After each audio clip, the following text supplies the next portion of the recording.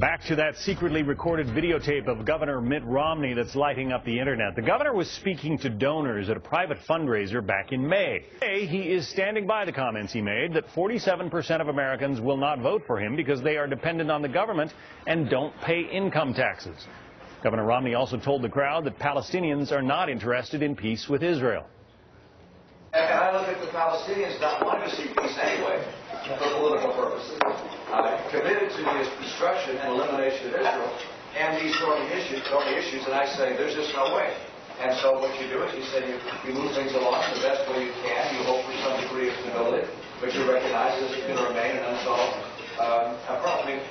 We live with that in China and Taiwan. All right, we have a potentially volatile situation, but we sort of live with it.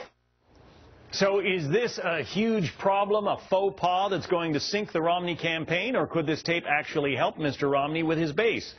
Let's bring in a fair and balanced debate now. Kate Obenshain is the former chair of the Republican Party in Virginia and author of Divider-in-Chief.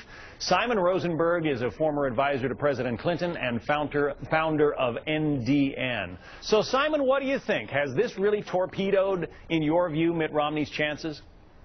No, I don't think he's had a particularly good few weeks. I don't think this is a game-ending event because it's very consistent, frankly, with the arguments that he's been making over the last several months. And I think if Republicans wanted a debate about the economy, we're going to have one. If the Republicans wanted a debate about foreign policy, we're going to have one. I guess my major point here is that what I was surprised by was how confusing what Mitt Romney said. I mean, there were tens of millions of Republicans included in that group of people who don't pay income taxes. And if you're a Republican senior in Boca Raton, or if you're a waitress in Toledo with 3 kids working single mom, right, and you're a Republican, he insulted you today. He said you were a lazy Democrat, right, who didn't deserve, was an undeserved Democrat. I think, and that's what William Kristol wrote in his column today. So I think, unfortunately for the Republicans, Mitt Romney's looked a little bit more like Mr. Magoo recently than he has a serious presidential candidate. That's a good line. All right, Kate, I heard you laughing during his characterization. You don't agree? Right. The notion that Mitt Romney called people in Boca Raton lazy is absurd. Basically, what the Democrats are going to do with this and what the Obama administration is going to do is just a continuation of their class warfare, divide and conquer rhetoric, where they say that Republicans are purely greedy, they care more about millionaires and billionaires than children with autism and Down syndrome. But in reality, what Mitt Romney said is no different than what Alexis de Tocqueville said when he said, when a majority of the American people become dependent on government's largesse, the democracy is in peril. And that's actually a very valid point. It's the essence of what conservatism believes, that dependence on government actually inhibits economic growth. It inhibits individual success and prosperity. And I think it's a debate and an argument that Mitt Romney wants to have. He clearly indicated that when he nominated Paul Ryan as his vice presidential candidate. He said he was willing to take on the really tough issues that he knew the Democrats would spin and try to, create all these divisions and say successful people only got there at the expense of the poor. We want to talk about, I think what the Romney campaign really wants to do is focus on talking about an economy of opportunity, free markets, getting the government out of the way instead of this welfare state that has expanded exponentially with food stamps, dependence, disability, growth in disability payments. This is a conversation Romney wants to have. All right, because not everybody has been running to their computers to download or play some of what Mitt Romney had to say, I want to play a clip of it here now. There are 47% of the people who will vote for the president no matter what. All right, there are 47% who are with him, who are dependent upon government, who believe that they're victims. Government has a responsibility to care for them, who believe that they're entitled to health care, to food, to housing, to you name it. But it's an entitlement, and the government should give it to them. And they will vote for this president no matter what.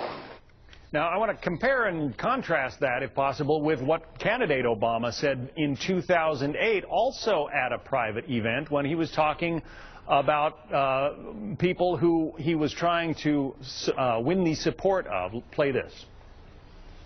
When you go into some of these small towns in Pennsylvania, like a lot of small towns in the Midwest, like the jobs have been gone now for 25 years and nothing's replaced it. And they've gone through the Clinton administration and the Bush administration, and each successive administration has said that somehow communities are going to regenerate, and they have not. Well, it's not surprising then that they get better and they cling to guns or religion or antipathy towards people who aren't like them, or anti-immigrant sentiment, or anti-trade sentiment, and a way to explain their frustrations. Comparing those two, Simon, I want you to take on this thought. This is from Chris Steyerwalt, who wrote this piece on FoxNews.com today. He says, Obama's message, meaning the one we just heard from candidate Obama, was that he could show blue-collar voters that he was on their side with his message about tax increases and make them overcome their own racist or xenophobic tendencies. He could win them over with promises of government spending. Romney's message, however, was that he won't get the votes of the 47% who pay no federal income taxes and isn't going to try. I wish we had this on screen. It would be a lot easier to understand.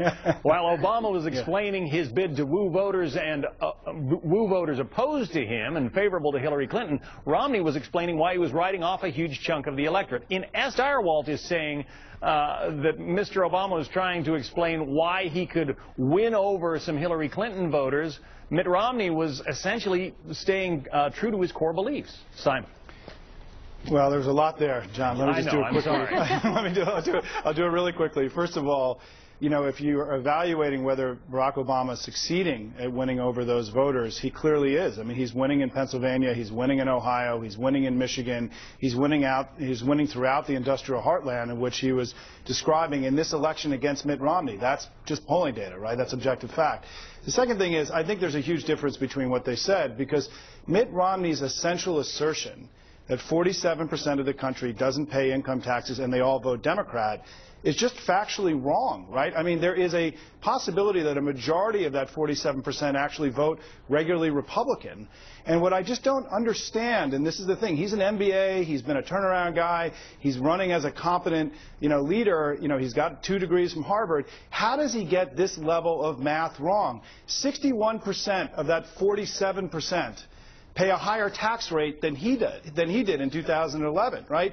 So this notion that they don't pay tax, they're shiftless and lazy, and that they're even Democrats, right? None of that was right, and I think that's what's scaring a lot of people today. Let's give Kate a chance to respond. Sure. Playing right into that class warfare rhetoric, Simon, with that they're lazy. Mitt Romney never said any such thing, and in fact, those comments by Obama actually alienated a lot of folks in the middle class in that area, that income bracket of about $35,000 to $70,000 was the one income area that he actually lost.